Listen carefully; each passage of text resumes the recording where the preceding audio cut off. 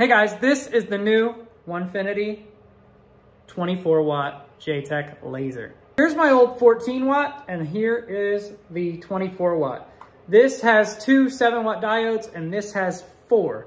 That means it's twice as powerful and can cut through things that this couldn't, or it is twice as fast cutting through those same things. Both of them have the quick magnetic mount, so you can snap these on and off when you're doing CNC and switching to a laser and back and forth. Super simple, snap it on, plug it in. This thing is a cutting machine. If you're cutting, you definitely want the 24 watt. If you're engraving, you probably want the 14 watt because that's the best of both worlds. This one definitely maximizes the cutting. A close-up of what the laser looks like.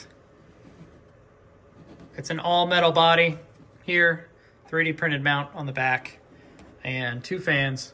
And there's only one cable coming out of this, unlike the 7 and 14 watt.